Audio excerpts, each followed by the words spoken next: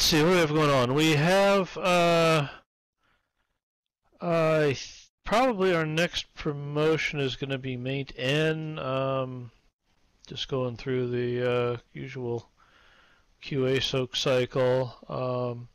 We've had a pending merge for the performance floater work for a while, where we're trying to reconcile Beck's implementation with the one that we had done originally, and that I think is pretty close. That's been submitted for QA now. It's had UX feedback and everything, so hopefully that will be getting into the queue fairly soon. I think that'll be coming out as a project viewer update as the next step. So maybe next week or something like that. Let's see, what else is going on? We have, Signal had mentioned some topic related to auto build. I'm not seeing him yet though. Catch him if he comes by later. See, we're continuing apace on materials and PBR. Lots of new spiffy graphics in the pipeline. Dave, do you want to give a kind of capsule summary of what's going on there?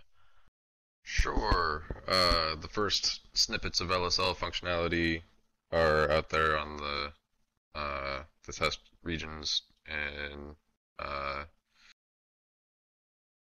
that's thanks to Cosmic. And there are some more changes coming in the pipe with an override system. You might start to see some interesting things in how that data is getting shipped. I had a meeting about that today, and it's looking like the way that we're going to do the override system is you'll be able to specify a JSON blob per texture entry that would be GLTF compliant JSON. Please don't get ahead of us on which fields are supported. So that blob will be interrogated somewhere to make sure that it doesn't have fields that aren't ready for prime time and the official viewer. How we extend that to support other parts of the spec, that hopefully will be an ongoing conversation with everybody here and with the content creators. But yeah, hopefully that'll lay the groundwork for rapidly expanding the kind of features that we can support on the data backend and on the render front end. That's about all that's going on there. Just to mind. There's been a lot of overhaul on the shaders, I think. Been seeing a lot of work with trying to do kind of regression checking and making sure that things look right and all of that. One of the big changes, I can't remember if that's been announced here or not, is we're going to linear space alpha blending. It's important to keep fidelity with reflection probes and other things that we stay in linear space as much as possible. And the GLTF spec has some very choice things to say about what color spaces lighting has to be applied in. So with alpha not being in linear space, just the number of conversions that stack up gets to be untenable. I know some third-party viewers are already doing that. I don't know how many, but that'll become something that's just standard.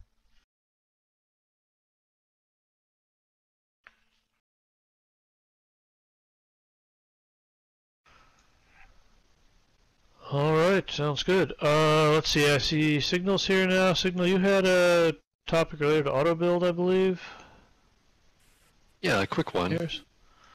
And if you've read the open source mailing list, as has already been linked in chat, there have been some releases to auto build coming out, and notably, we've been publishing these to PyPy for the first time in 2 years, which means you can just do pip install auto build to get the Python 3 version. But generally, I wanted to throw out just, by the way, the news that we have some new features in AutoBuild, such as being able to pull packages from private GitHub releases or GitLab generic package sources. And in addition to that, I think it would be awesome if anyone that has a forked version of AutoBuild, could figure out what they need to be able to use the upstream version of AutoBuild. So this is really simple to use, and it has all the features that all your developers need for your reviewers. And you can reach out to me about that in Discord or in Second Life to see if it would make sense to have a pull request, or if you would want to contribute any delta between upstream and your fork. And that was kind of it. I wanted to throw it out there and just generally ask if people have any features that they need for AutoBuild that are missing.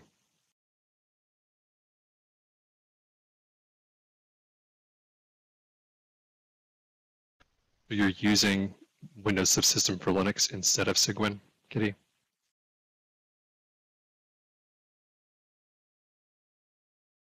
Yeah, I've also found that Min GW is basically as compatible with Cygwin or basically it just works in place of Cygwin, and so you could use the Git bash that's included when you install bash in Windows.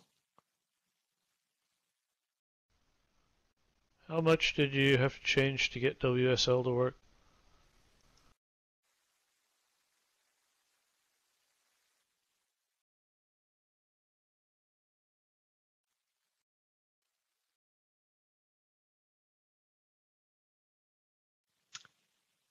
I'll go ahead and answer Felix's question. Okay, Kitty, doesn't sound too bad. Devil's always in the details. I'm be interested to know the compatibility with, our third-party libraries. But I think that having WSL support is something that even our internal developers have really wanted. Felix, in terms of the support for www authentication, that is actually really closely related to the credentials system that was put in place to support GitHub and GitLab. And that's just setting an HTTP bearer token. And so if that could, similarly set other HTTP headers according to some arbitrary scheme that you give it, we could come up with a new scheme to do basic auth or something. It needs to be provider specific so that you can have secrets specific to the host that the artifact is stored on. But okay, thank you. Do you have any more comments about that? Ping me. Thank you.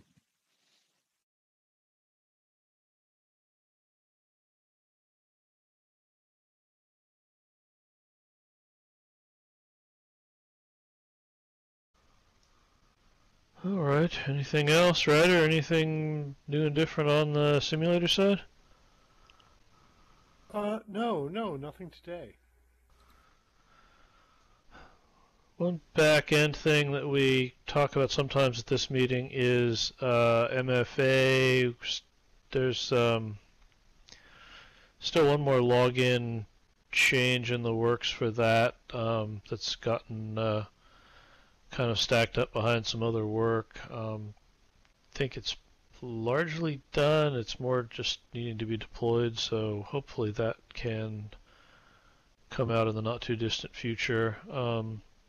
One reason that's of interest is it's been a blocker for MFA enforcement. Basically, what you really want is if people have opted in MFA, then they have to use an MFA supported viewer as opposed to just being able to switch from one viewer to another to get around that. So then once you've got this last login change done, we can start talking about the time frame for that stuff. Let's see, another topic that I don't remember if we've talked about here or not, but we've been trying to work towards standardizing our use of some of the inventory capabilities a bit more. We've had a V2 and a V3 floating around for quite a while. The V2 is going to be getting phased out, and at some point will probably go away. But before we get to that point, we'll be transitioning our own viewer over so that it's only using V3. As I mentioned, there's a reasonable prospect that we'll be adding new fields to inventory at some point. When we do that, it's pretty likely that those fields would only be accessible through the the latest version of the AIS, the V3. So again, that would be a reason that people would want to transition over when we get to that stage. But we'll keep you posted on that one. Let's see. Mojo, anything you want to talk about this week? I am spectating for the moment. But nothing new for me.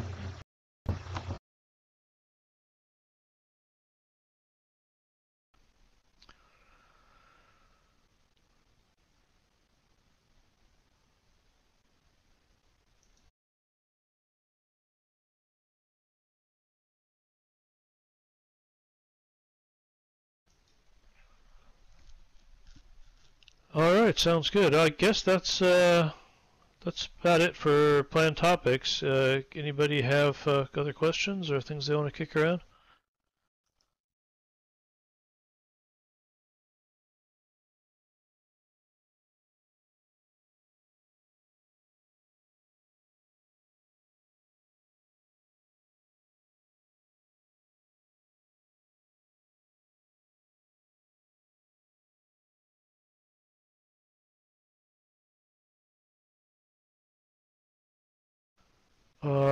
Kitty, you asked about the URL profile field. Where was that before and isn't now?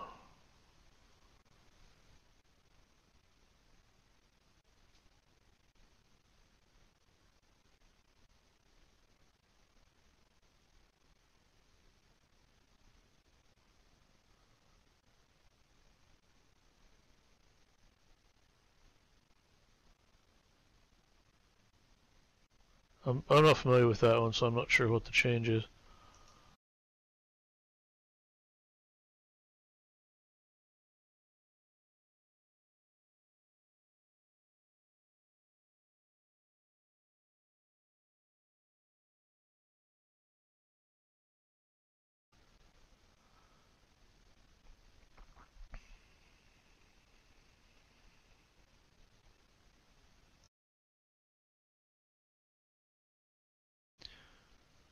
Okay, so this is a field that you can set in through web profiles, but that there isn't any way to get to through the Legacy Profiles viewer, is that right?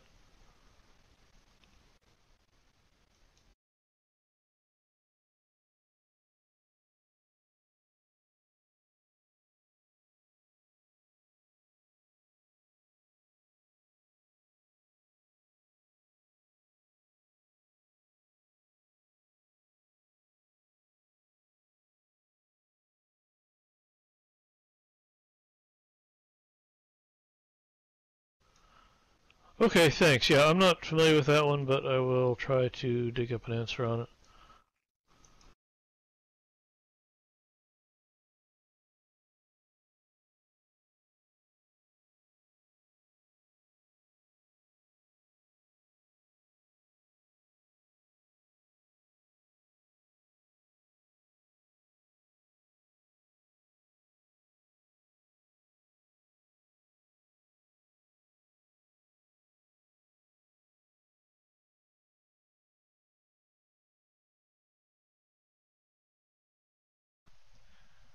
Yep, Phalangier is always a good idea.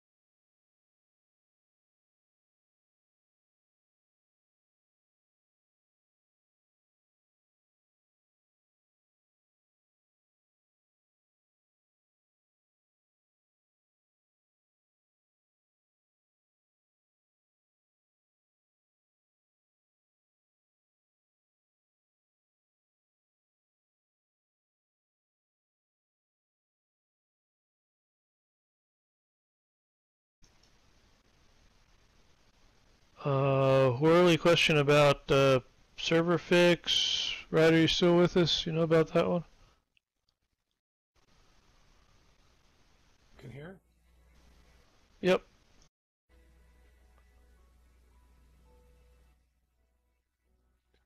The 10 group limit is coming out. I didn't know about the res date being a day off.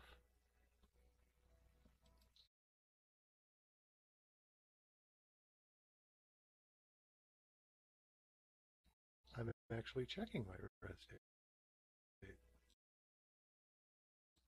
You're right, it's a day off.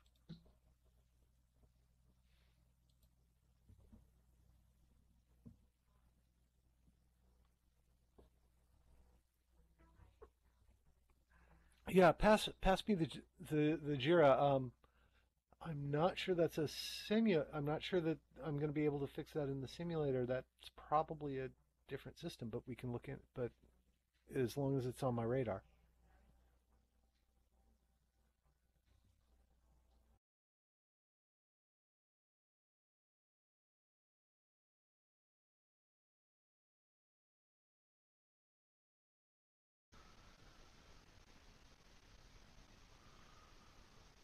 Is it storing a timestamp so that the time zone can throw it off or something?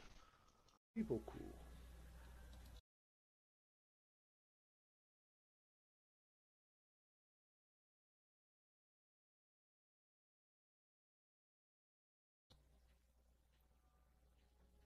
It's probably a server issue, but there are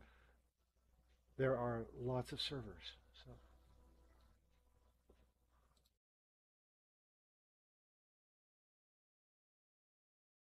yeah, mine should be this. Mine should be the March 2nd.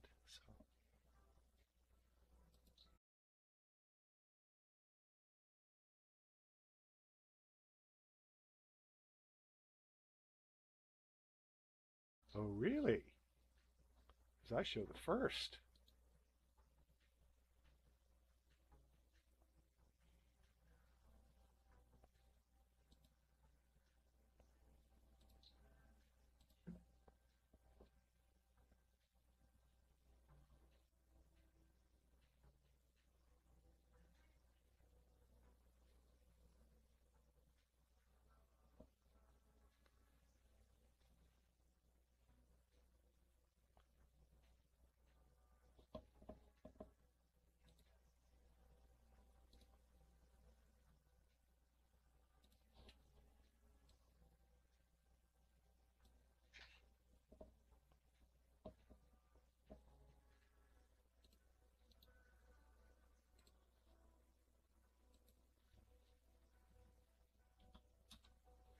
Yeah, I've got. I'm showing. I'm showing. Yeah, so I'm showing the first here.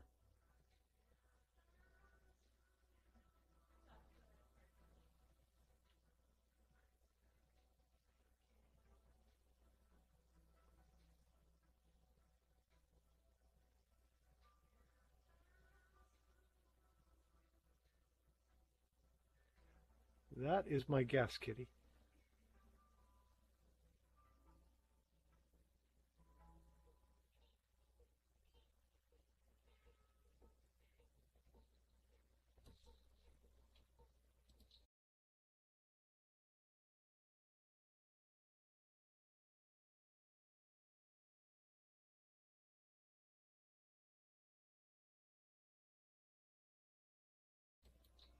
Yeah, we pretty much just pass that information straight through on in the cap.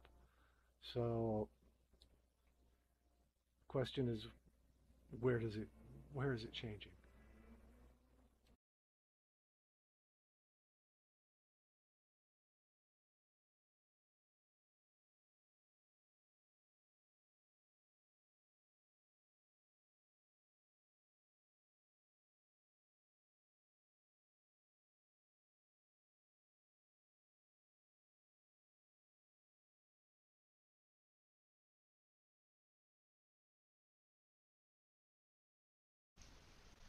Sounds like we need a Jira. She passed one. Ah, okay. Scrolling too fast for me.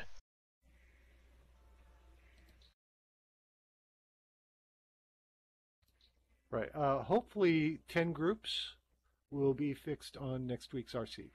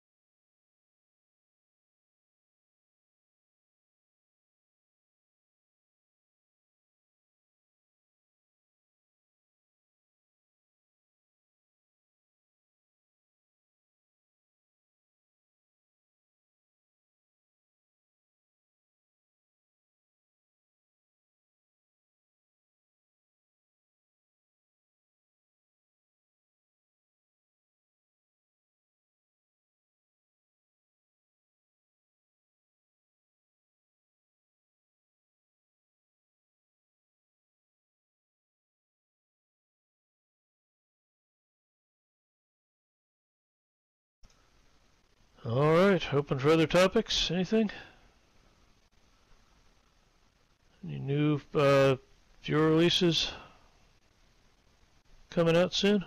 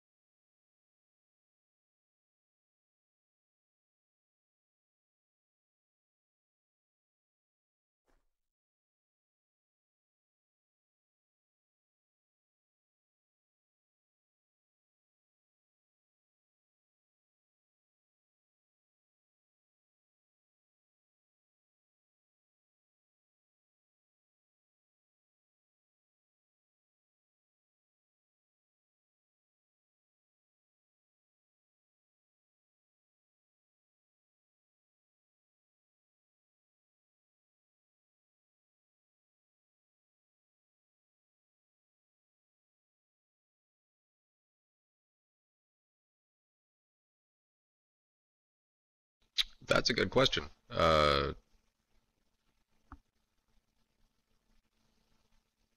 pretty sure it's the same as if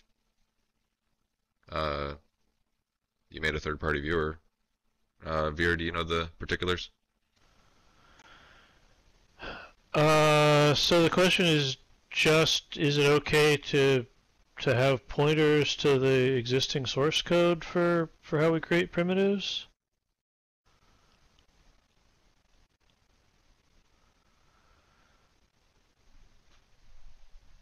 Or are we talking about like adding code to Blender?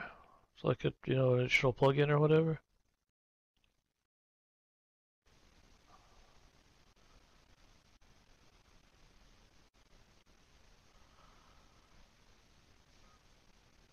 I'm not sure if you're talking about referencing the code, referencing our code, or referencing the Blender thing, or what. Oh, no, it shouldn't be. I mean, it's open source. Use it how you want. Just give appropriate reference to it. Yeah, if you want to be super safe, then you can treat it like you pulled the source directly.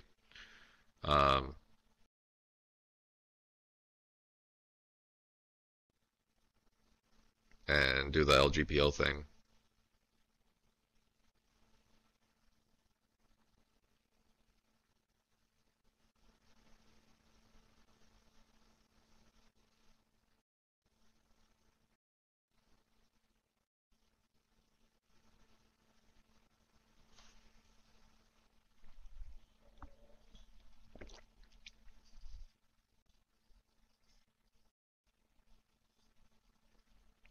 Yeah, that's going to be the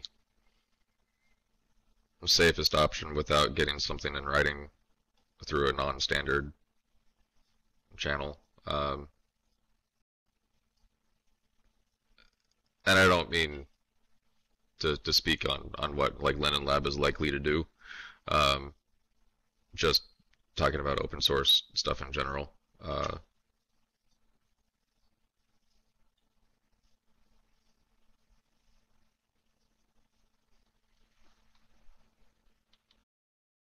If that makes sense.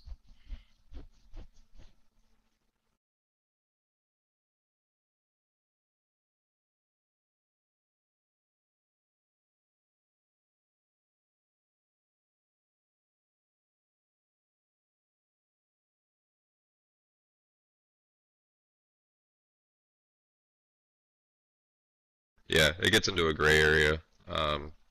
You can look at cases where people have gotten into fights over APIs and looking at headers.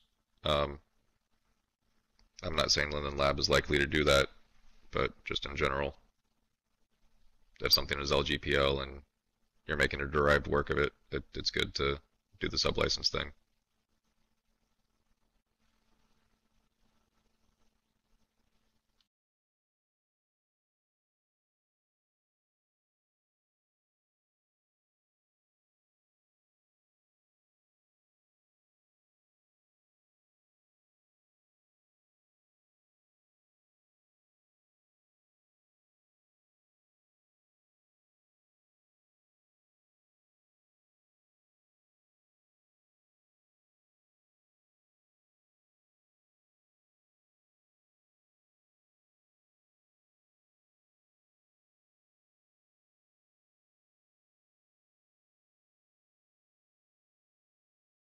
And speaking of people getting into fights over things, oh, that's a good question. VS 2022, Veer. Yes, we are moving the viewer to VS 2022. Callum has been spearheading that, and he's been out this week. But we have licenses at this point, so what I expect is that in the not too distant future, there will be a dirt viewer that is designed to be built with VS 2022. When we're actually going to update all the third-party libraries is going to be a little ways down the road. That's going to be done as part of the migration to GitHub project. Since we've already got that in the works, we didn't want to do two complete sets of library rebuilds in within a month or two of each other. So that's just way too many library rebuilds. So at some point, once we got the dirt viewer for VS 2022, that stuff will get migrated into an official release viewer, and people will need to start using 2022 at that point.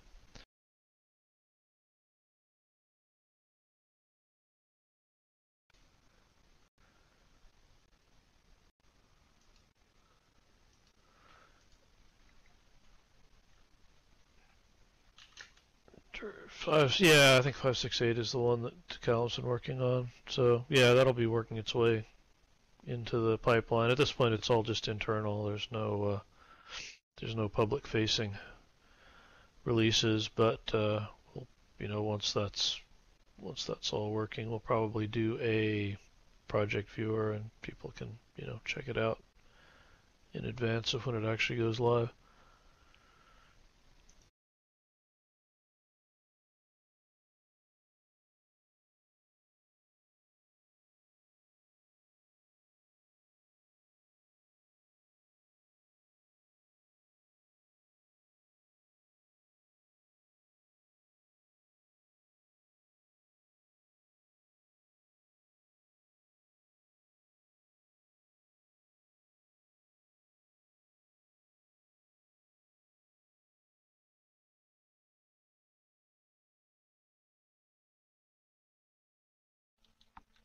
Yep.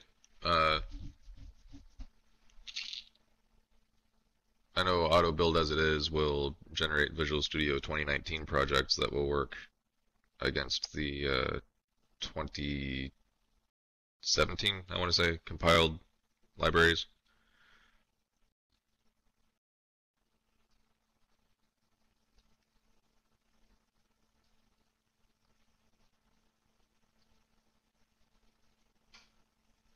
Visual Studio has gotten a lot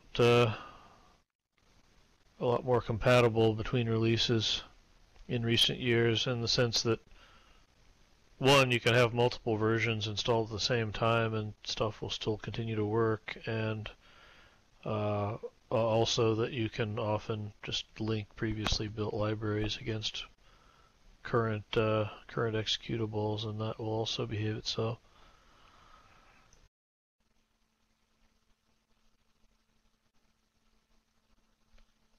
Yep.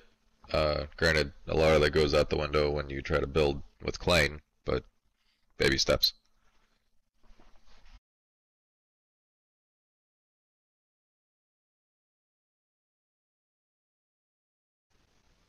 Yeah, we're not doing anything about Clang with the 2022 update.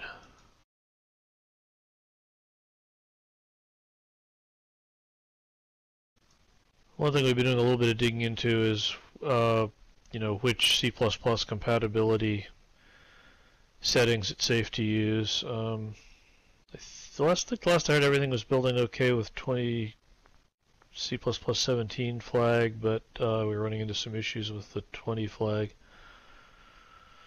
So I'm not sure exactly how far that's going to wind up getting advanced for this release.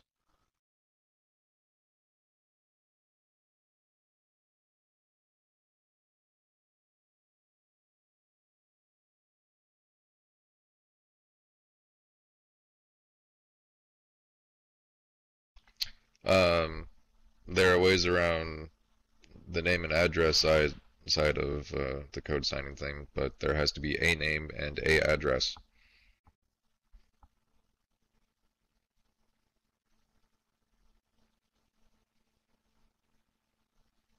Do you mean there's a way of preventing it from being published, or are you saying that the name and address you give isn't real? Because that doesn't sound quite right. Start an LLC, have a PO box.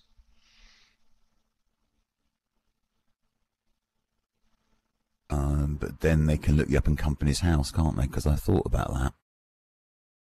Yes. Trying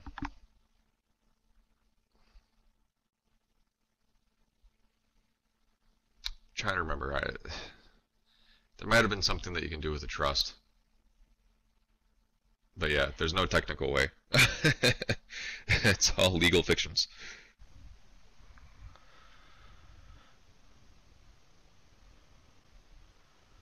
Yeah, I was looking at this recently with third-party viewers. Is there anyone who's currently doing code signing on their executables?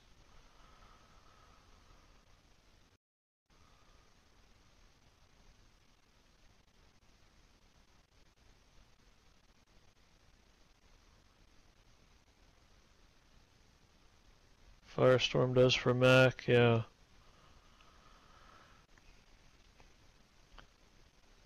So, Kitty, does that mean that you had to put up, Firestorm had to put up some kind of a link to, personal info and all of that?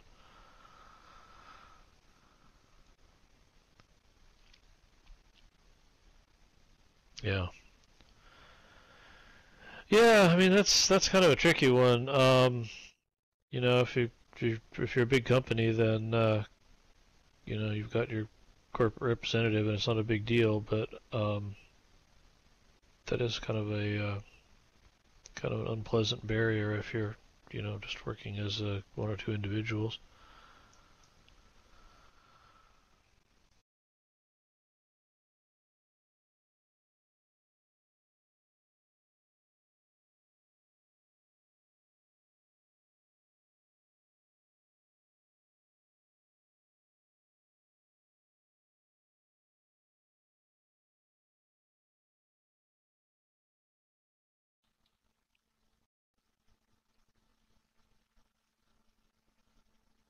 I think there's a couple of different types of checks. There's like antivirus or Windows Defender or whoever is checking for, is this a familiar executable, and the warnings related to that may go away as it sees the executable more often. I'm not so sure about the warning about unknown publisher though.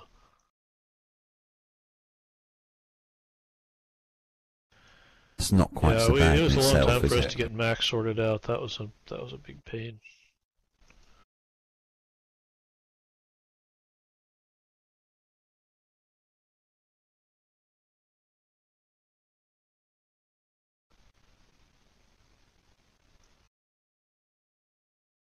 I was talking about the Windows Defender one where it says Windows has protected you. That's the one that goes away after so many warnings, but the yellow one never Right, goes away. right.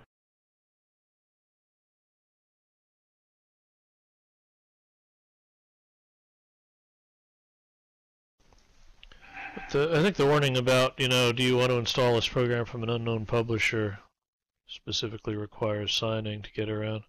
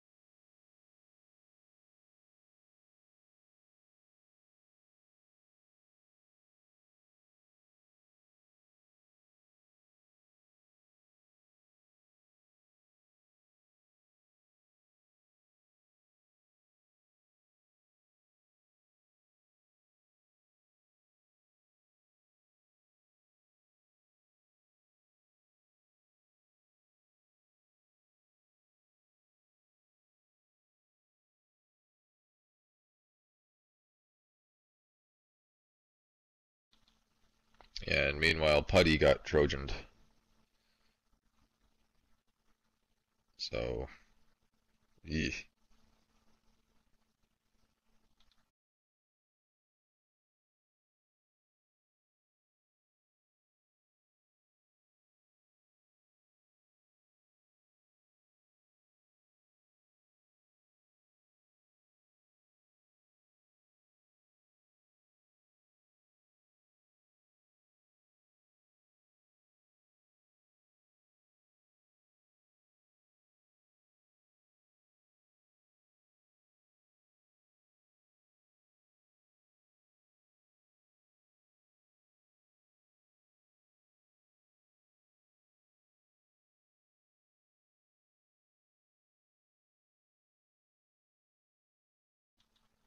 Well, there's about 20 minutes left, and it looks like the topics have dried up. Who wants to talk about land impact limits? And LOD factor clamping.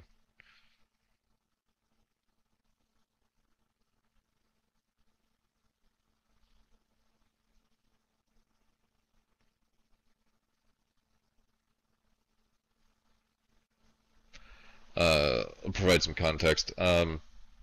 Talked about this at the Content Creators User Group earlier this week, but the way things are going right now, if a new user comes in and they've got LOD settings that allow them to draw the world at a reasonable frame rate on a typical laptop that we see coming in, the world looks broken, and a lot of that is coming from content that is specifically set up to only look correct on LOD factors that are beyond what the official viewer supports. I'm sure a lot of y'all are already familiar with this problem. The main viewer doesn't do any clamping at all. You can go into your debug settings and set it to whatever you want. And some third-party viewers do clamp it. Oh, we clamp it for? You're kidding.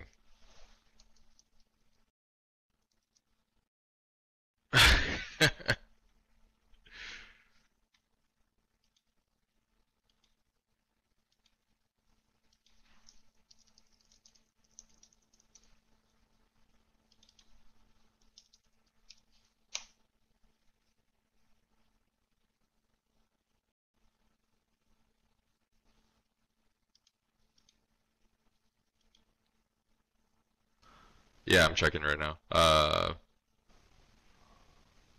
thought we were at least clamping at 4 on the slider. I'm not sure if it's enforced Clamp in at the 2 debug on the tool. slider. Hmm. No, I just set it to 8. Unless it's happening in the code somewhere I didn't find. And it's just ignoring that 8. At any Where rate, did you set it? In the slider or in the debug settings? in the debug settings. Well, I'm going to have to verify that.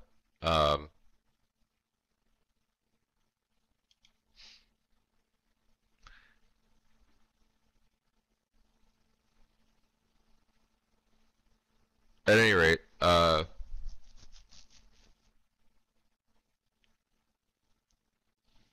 it's an ongoing discussion. I'm trying to figure out how to correct for that, because right now, like officially nothing above 2 is really supported, because that's what the UI does, and the main viewer, and people have made a lot of content where if you set the LOD factor to anything other than something higher than what's supported, and you have a draw distance that's like a mid-range draw distance, there's just all these broken objects everywhere.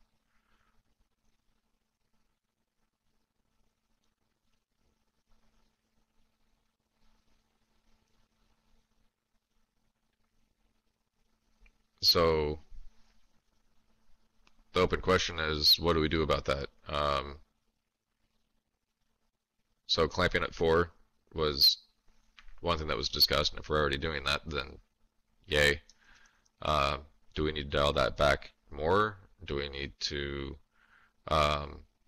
say that 3 is the official supported maximum and make sure that all the third-party viewers don't allow anything higher than 3? What do we do?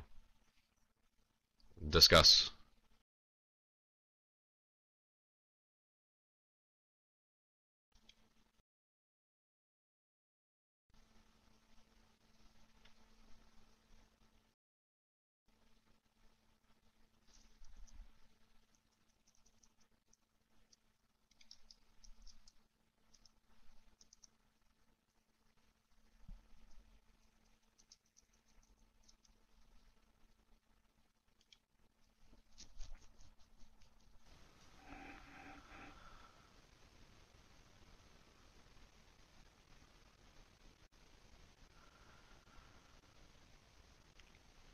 Right. One of the ideas that Becca keeps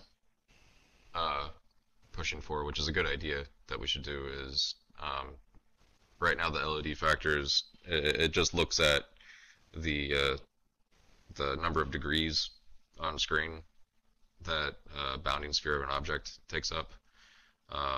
Beck's suggestion is to make that scale with screen resolution, so higher resolutions effectively get an implicit LOD factor multiplier.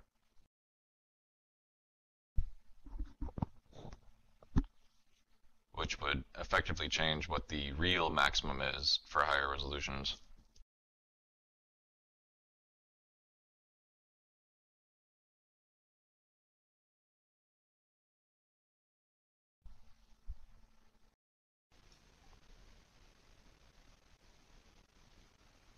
I'm sure that most of the people who are discussing this already know the background, but I'm going to go over a little bit here, just in anybody's kind of trying to follow along for the first time.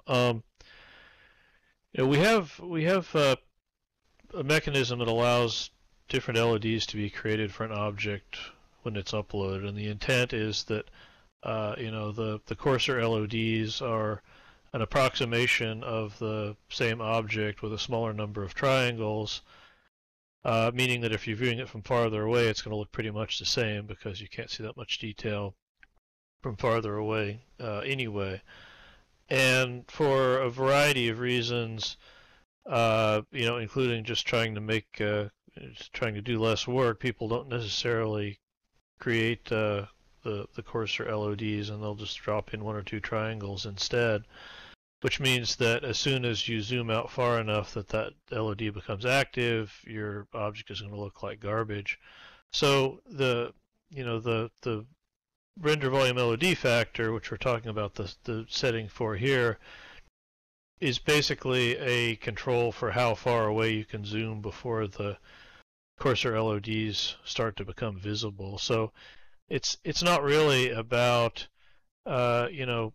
making the object look right, with its own content. It's about kind of basically trying to force the radius at which that happens far enough away that nobody's going to notice that when the object turns into garbage, which also means that at any closer distance you're using vastly more triangles than you actually need to render the object. You're just forcing people to always or almost always use their hundreds of thousands or millions of triangles to represent an object, even if it's pretty much just a speck on the screen, and that's horribly inefficient, which is why we're pushing against it in the first place.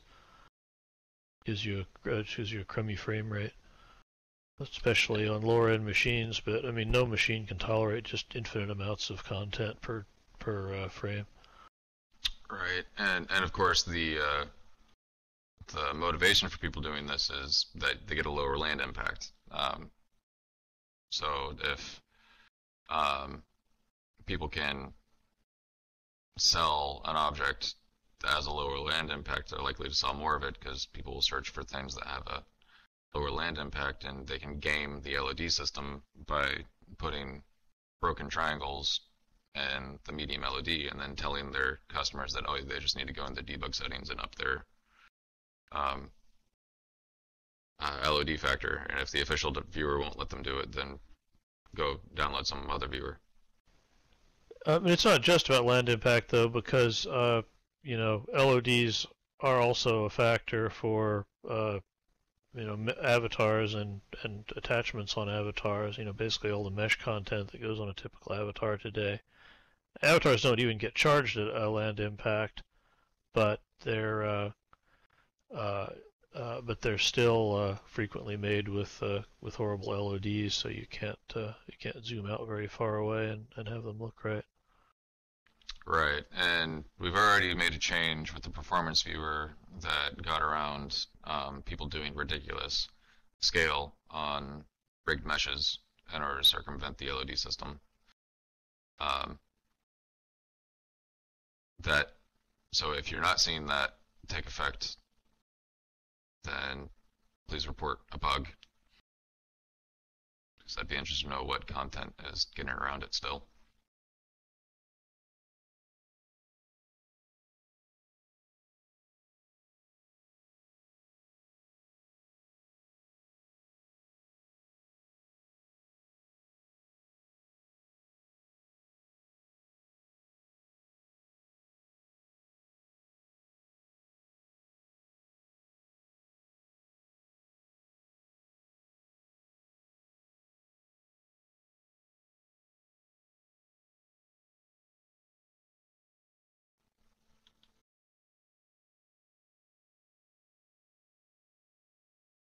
Yeah, I understand the reactions have been,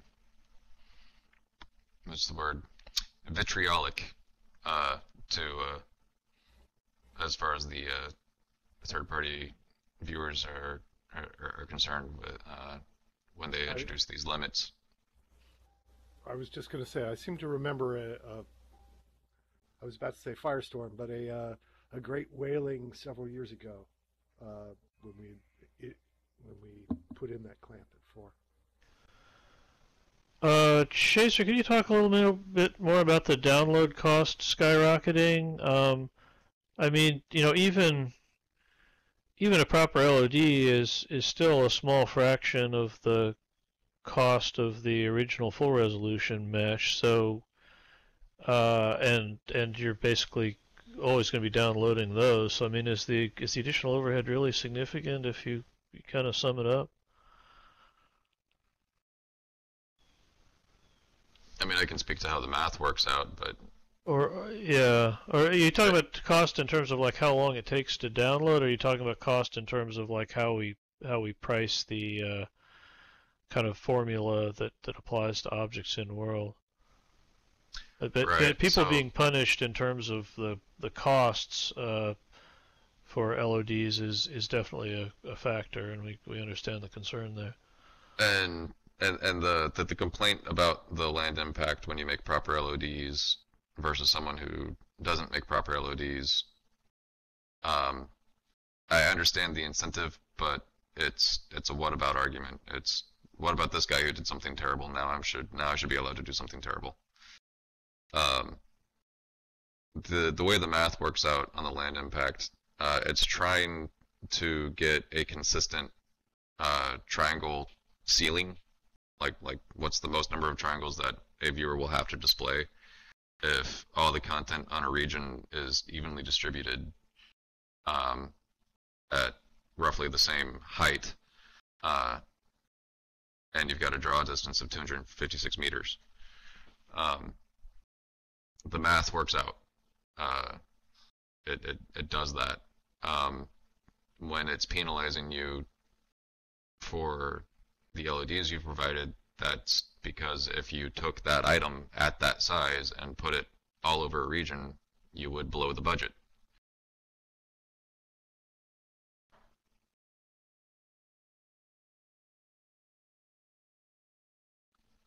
So yes, it is true that by dropping the lower LOD, particularly on a smaller object, you see like an exponential drop in land impact if your lower LOD is 1 triangle versus 100. But that's because if you've got 15,000 copies of that 100 triangle object, that's 100 triangles no matter where you look at it from, you've just hit, doing math in my head, and I'm going to carry the 0 around, but I'm pretty sure that's on 1.5 million triangles.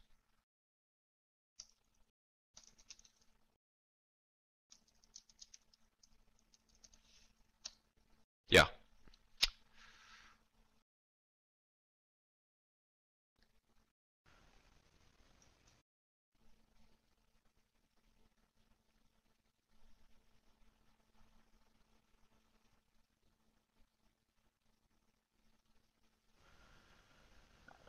Right, so what we're really talking about is really what we're dancing around here is in the name of the shared user experience, and is it appropriate for us to say thou shalt not touch the LOD calculation, and the maximum LOD factor is some number.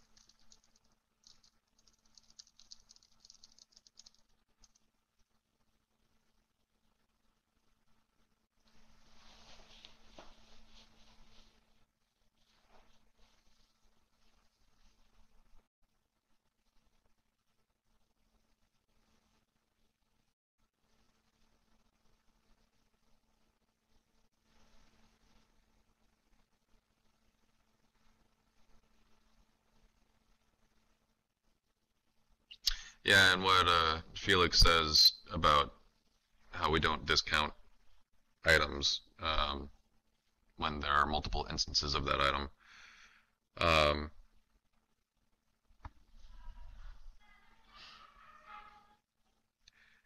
That's true. We only download it once. The render cost is still there, so it is kind of disingenuous to claim that there's a streaming cost associated with 10 copies of the same thing.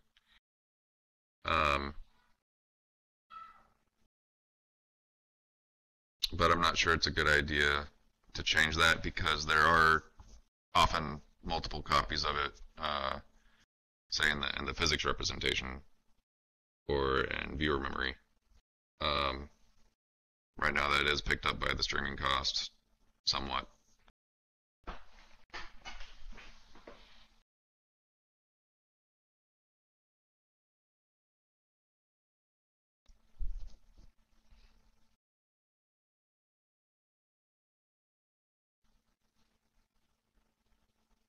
And the reason you'll end up with multiple copies in a physics rep is because you'll end up with the static scene baked down to the same coordinate frame because you get faster collision detection that way. And the viewer does a similar thing to cut down on the matrix ops. Okay. Just reading some of the comments in chat here. It sounds like there's a general consensus that we do in fact need to have a cap, but it's kind of a collective action problem, and to some extent it's actually helpful if we're willing to be the bad guys on that.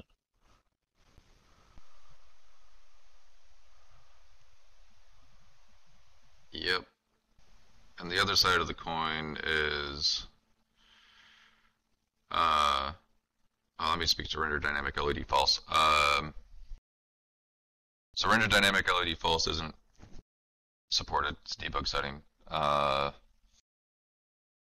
That one's tricky because that one doesn't actually turn off LOD. That picks an LOD and sticks to it. So it picks an LOD based on the size of the object. It just takes the camera position out of the equation. For some scenes, that actually makes the frame rate go up and get smoother.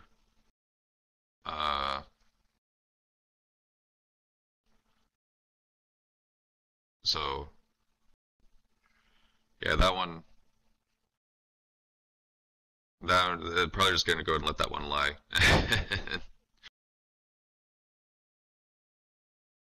I think that one we're probably more likely to promote to a advanced preference than to disallow. But it'll probably just be in a gray area for a little bit.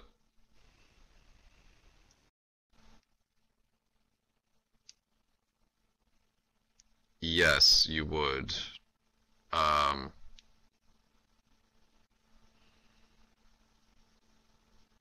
And that might be the kind of thing where, I mean, at the end of the day, we have to set up a system where people can create things, and we don't have to have gatekeepers, but the world still looks and runs good.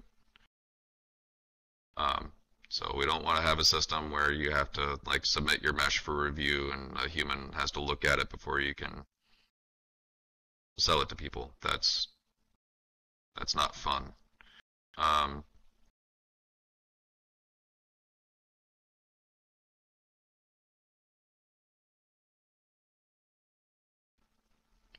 we also have to deal with the fact that we've got all this content out there already that looks like it does. And at the end of the day, if the content creators can't adhere to some building principles that enable the world to scale well by providing their own LEDs, then we'd have to look at providing a system that replaces the artist-provided LEDs with ones that are machine-generated.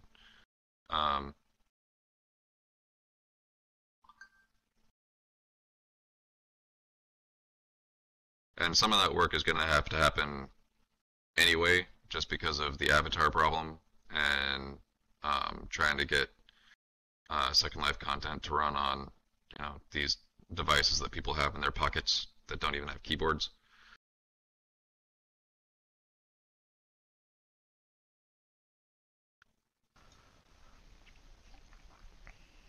We're at time here, so.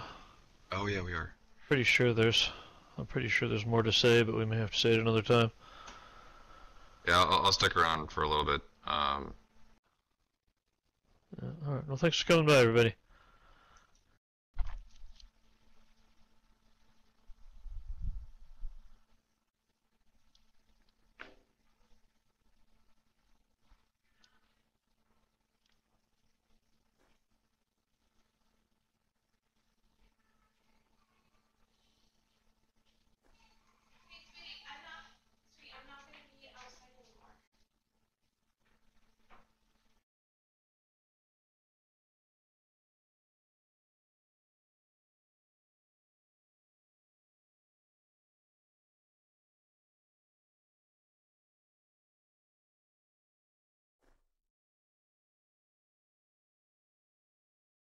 Yeah.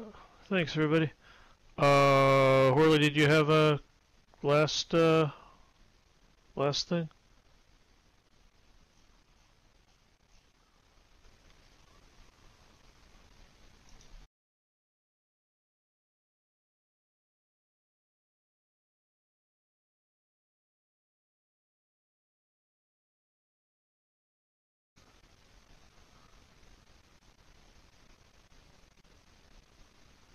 Ooh, thanks for the heads up there. Probably definitely send that one to log.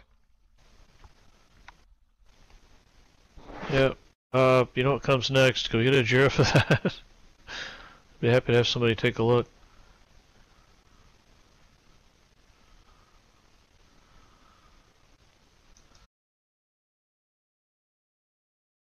Yeah, Felix was saying to show poly counts on the marketplace. That's not a bad idea, but for the like the principal problem is somebody comes into Second Life, and they don't care enough about Second Life yet to work for it, and they see stuff looks broken and it runs bad, and then they leave. Um,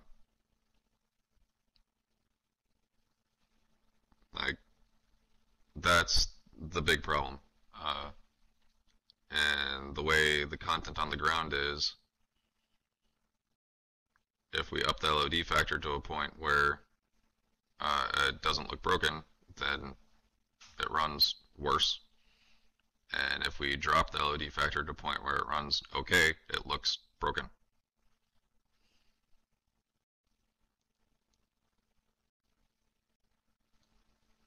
So, yeah, there are all these great ideas about, okay, how can we expose the thing that's behaving badly, etc. But those are too late buttons. It's like waiting for the oil pressure light to come on before you change your oil.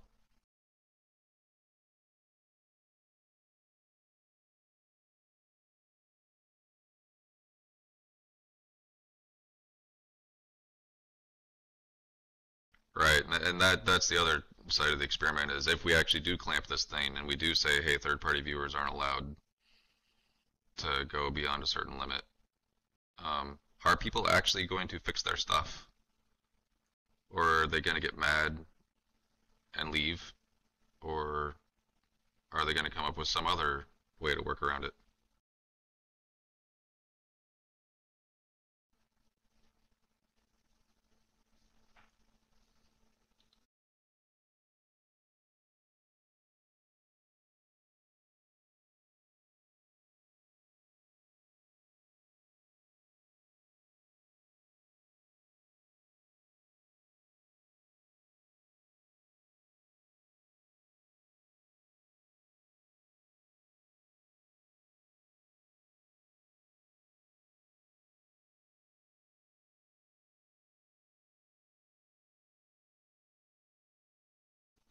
Yeah, I have a sculpt turtle and he's awesome.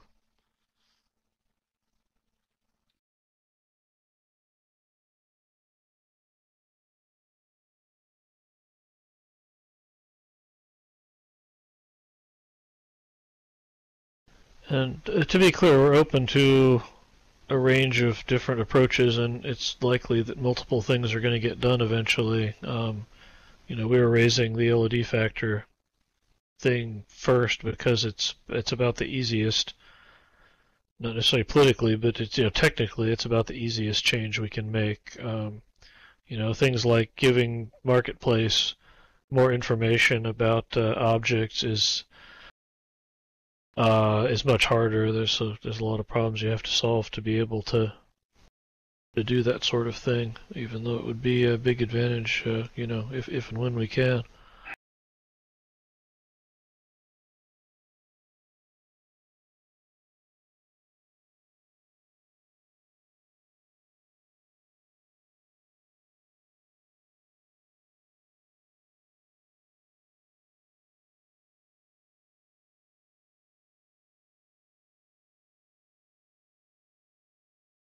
All right, well, it sounds like 4 is a given.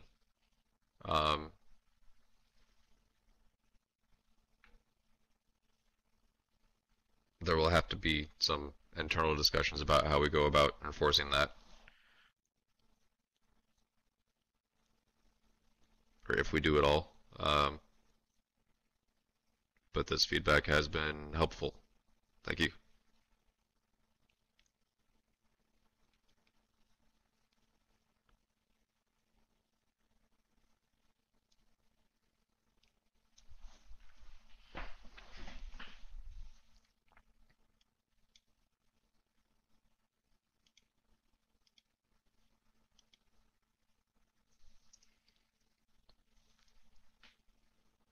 Yep, I'm going to get back to the code. See y'all next time.